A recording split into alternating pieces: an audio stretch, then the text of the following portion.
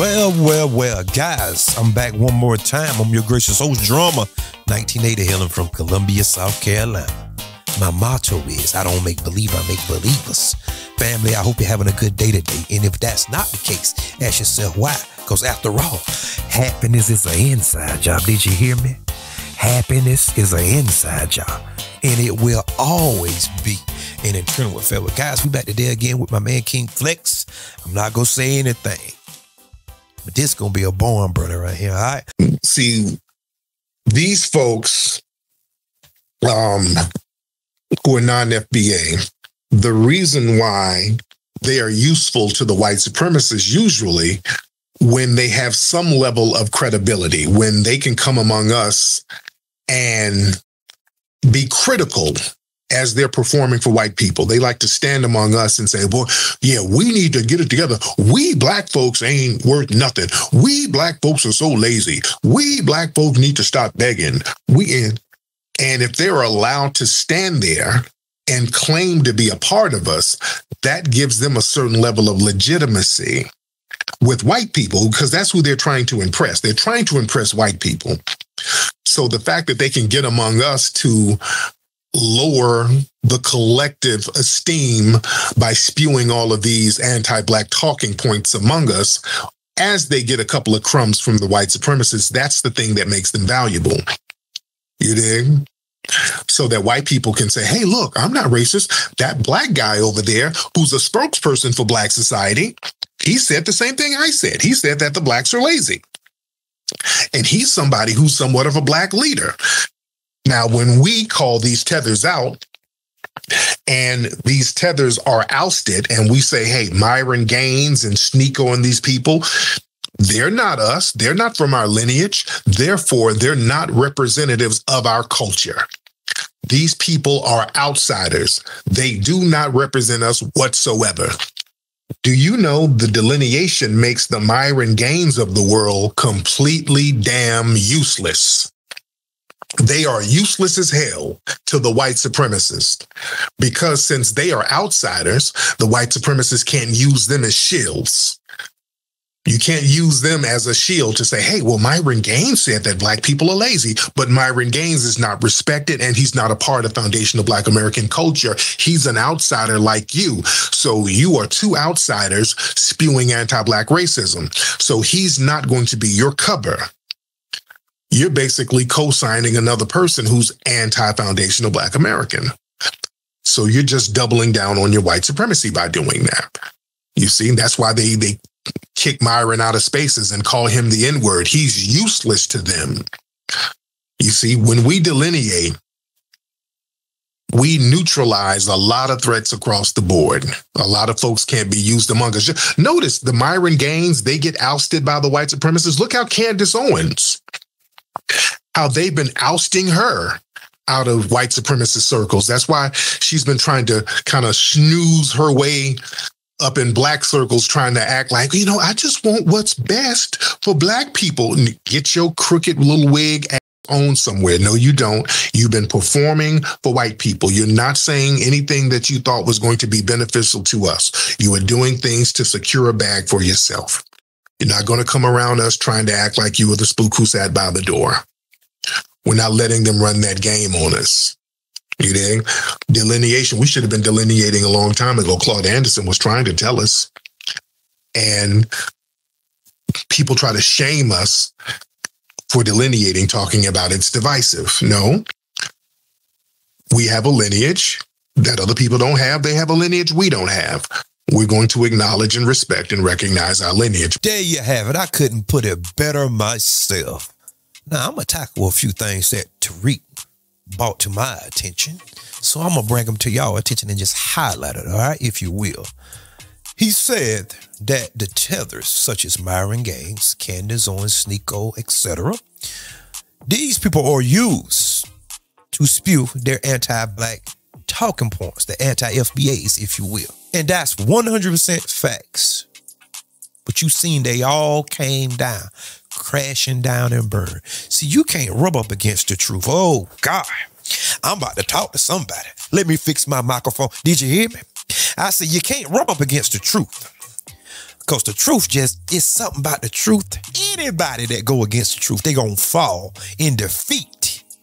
Myron Gaines have to be one of the dumbest podcasters that I have ever seen thus far. He probably get the biggest L, I think. This far. He had the shortest run. He got on here spewing all that gibber jabberish, and Fred shot right there and let him crash the ship. I would have got off the ship, or either I would have stopped him. Oh, but I'm just a dumb FBA, remember? Candace Owens, she running her mouth. She was serving as a mouthpiece for the establishment. As long as she was just downing FBAs and black people, oh, everything was all hunky-dory until she said the wrong thing. Because she thought, did you hear me? She thought she was in cahoots with the establishment. No, you was just a mouthpiece they was just using. And you knew that because you said out your own mouth that as long as you talked about black people, you was fine. See, but you try to bite the hand that feeds you. We all see how that turned out. And to be honest with you, I think things gonna get worse for you, but that's neither here or there. I don't care because I don't have no dog in the fight, but I'm just using you for content in this regard. These tell the Sneeko the same thing. Don't they learn? And people talking about, well, you just scared of what? I talk about white supremacy. I don't separate no Jewish people from no Anglos and all that. I don't do that because they all participated willingly. I don't care who bought no ships. I don't care who had the farms. I don't care who was doing whatever. Y'all all played a part. So I'm looking at you as one big monolith. Don't try to bring no religion to me. Okay? Don't bring no religion to me because the religion is white supremacy. Okay? That is the religion. And if you want to go take some DNA tests, certain people DNA tests will lead you back to Poland and different places. So converts, okay? But we're not going to go too far on that because that really don't matter. Okay? The Balfour Declaration. But we're going to concentrate up on these losing tethers. All they do is lose. Myron Gaines said the white men are the most oppressed people on the planet. I didn't see it, guys. Matter of fact, I'm going to put together something, guys. And I'm going to show y'all clips of some of the most egregious things this dummy have ever said. Guys, some of y'all going to be blown away. Some of y'all going to be blown away because this dude is on another level. And he go in these rooms and them white guys be kicking him out, calling him the N-word. And he's still trying to be a part of something. But yet his IQ higher than ours now. Remember that. He has the high IQ. We the dumbest. We drooling out the side of the mouth.